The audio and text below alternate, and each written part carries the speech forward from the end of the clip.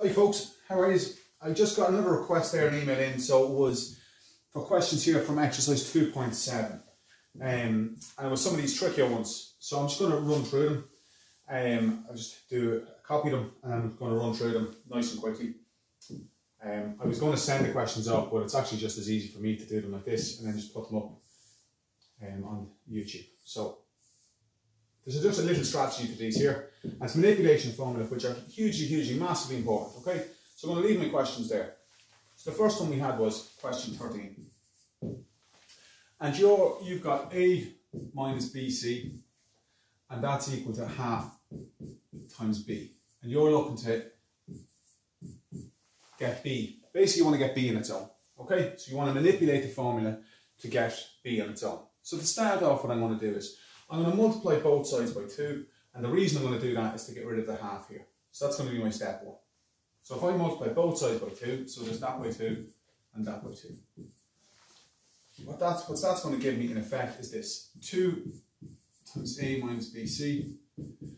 Half times 2 is 1, so let's put B. So 2A minus 2BC is equal to B. Then what you do is now, you're looking to manipulate it so that you've got just B in its own. So you want to get anything with B in it and multiply it by all together on the one side. Okay? So that allows me to do this. So 2A is going to be equal to B plus 2BC. So I've added 2BC to both sides, and that's where that goes to there. Then I can say that 2A, now this just comes down to the factorising rule. So it's kind of something we've touched on already, but we're factorising. So B is common to both of them.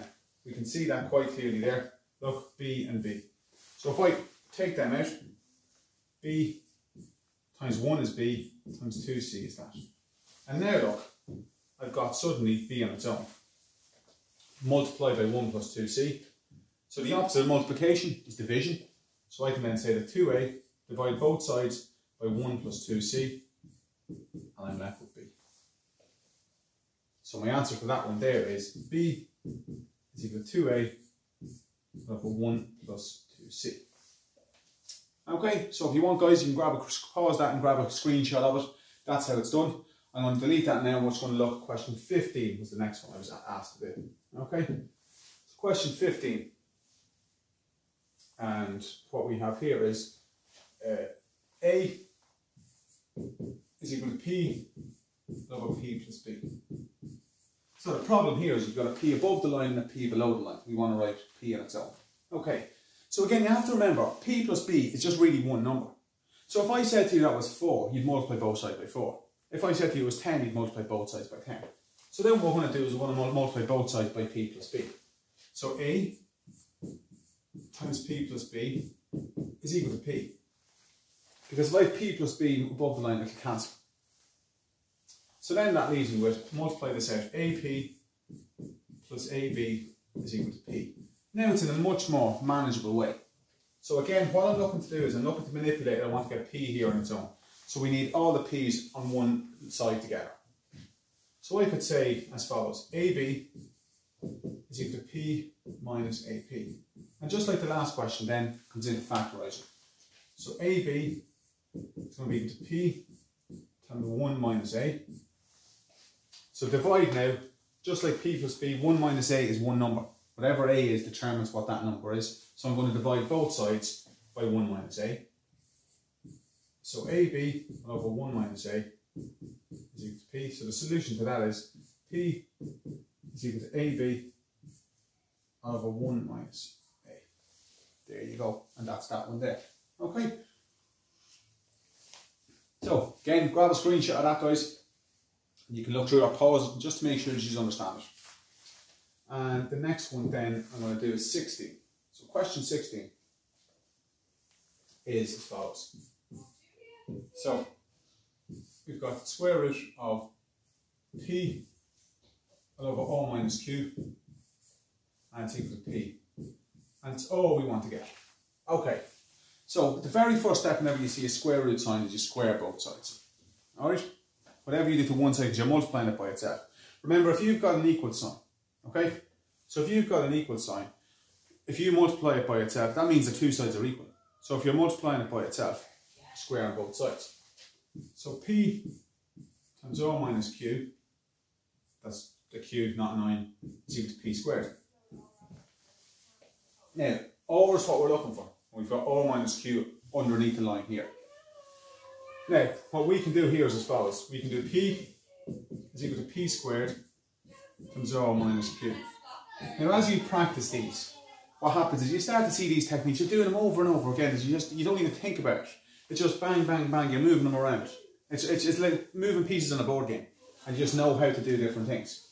So you multiply this out, so P is going to be equal to P squared R minus P squared Q. And now what we do is R is what we want on its own, so we're going to bring this part here, this piece here, to here. Okay? We're going to do that to there. Now, so all I have then is going to be P plus P squared Q equal to P squared R. And remember, it's R is what we want to get. Okay? So then, divide both sides by P squared. So P plus P squared Q all over P squared. And that's equal to O. That's your. Now, you can simplify this again because look, P is common to above and below the line. So what I can do is, I can simplify that. Just do it over here. And you don't have to do this, but we just write them as 1 plus P Q all over P. 1 plus PQ all over P, and R is equal to that. And that's that one there. And then always just check your answer. So I squared both sides. P R minus Q is equal to P squared. So P squared, multiply both sides by R minus Q. And then you've got P is equal to P squared R minus P squared Q. Bring that over. I'm just checking this myself because sometimes I go too quick and I can make a mistake. So it's kind of good for you to see how you just check your answer. So P squared R is equal to that. Divided by P squared, yeah, and it's simplified. And that's your final answer there. Okay, so that was question 16. And the last one then I'm going to do. So the last one I'm going to do is going to be question 17. So 17, we've got A is equal to 1 minus X all over 1 plus X. And we're looking to get X. So again, multiply both sides, what's beneath the line 1 plus X. It's only one number. So if that was a fraction, you'd all be able to do that. So it's just going to be A times 1 plus X equal to 1 minus X. Multiply it out. A plus A times X is equal to 1 minus X. And then you want to get all the X's on one side on their own. So there's a bit of manipulation and moving around here. So what I'm going to do is, I'm going to get that, and I'm going to bring it to this side here. So I'm adding X to both sides. And I'm going to whip the A out there and move to there. Subtract A from both sides. What that ends up leaving me with is as follows. AX plus X is equal to 1 minus A. And it's X I want to get, so you factorise. X times A plus 1. And that's equal to 1 minus A. So then you divide both sides by A plus 1. 1 minus A plus 1. And that's that done. So what you can see with them 4 questions there, it's the same type of thing I'm doing. There's a bit of factorising, and it's all just, that's what manipulation is. Think of it like a board game and you're moving pieces around.